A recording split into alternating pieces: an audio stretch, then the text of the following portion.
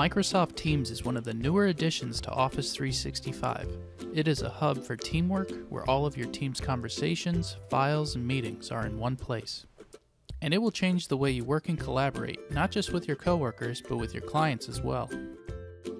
Looking at the far left-hand side, you will see 6 icons. We will be going a little bit out of order, but we will cover each icon and what it means to you and your team.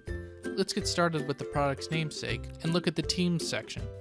A team is a group of people with a specific purpose, and as you can see, I'm a member of 9 different teams. Within each team, you have different channels, which are the topics.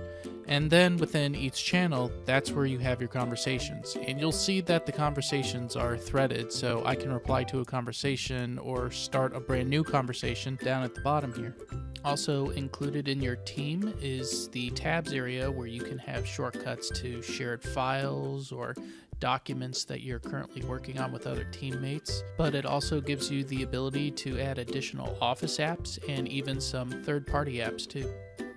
When something new happens in a team, the channel becomes bold, letting me know that there is something new to review in that team. However, if you want to get a person's attention right away, you can use the @mention feature so they get a notification that pops up in the bottom right-hand corner. And to use the @mention feature, just use the @ symbol followed by the person's name, or if you want to notify everyone in the group, use the @ symbol followed by the group name.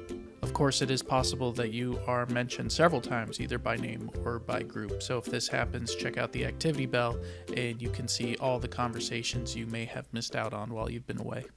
You also don't have to be a part of a team in order to have a conversation with someone. Just like in Skype, you can reach out and have either a private conversation or a group chat that doesn't have to be in a team format. And I can add someone just by clicking the add icon in the top right.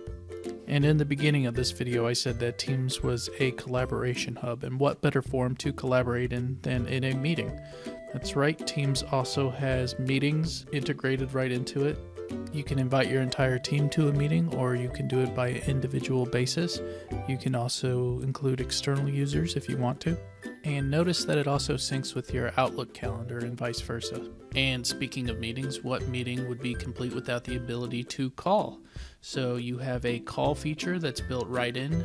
Use it just like you would a normal telephone, or you could video chat with your fellow meeting goers, or you could share your screen. There's a lot of things that you could do that's already built right into Teams. Finally, that brings us to the Files icon. Since Teams is a sharing application, you may receive a lot of files from different teams or channels, so instead of looking through each one individually for the specific document you're looking for, you have a few shortcuts built right in. Also, I can access OneDrive from here, or even third-party apps. You could almost say that Microsoft Teams is not really actually a product in its own right. It's just a presentation layer that integrates other Office 365 functionalities. For example, the chat, meetings, and telephony functionality are rooted in Skype for Business, but it doesn't use the Skype for Business client. Also, files shared in Teams get stored in SharePoint or OneDrive, but you'll never have to log into the standalone apps. And Office 365 Groups is the service used to manage the membership of Teams. That is to say, you won't have to log into a separate application in order to manage your members. But if Teams is a replacement for email, then how does Exchange Online integrate into Teams? Well, when you create a team, you are also creating an email address for your team members to share, just like a distribution list. But the chat feature will reduce the volume of email you receive. So there you have it, a hub for teamwork where all of your conversations, files, meetings are in one place. It's the only Office app you'll ever need again.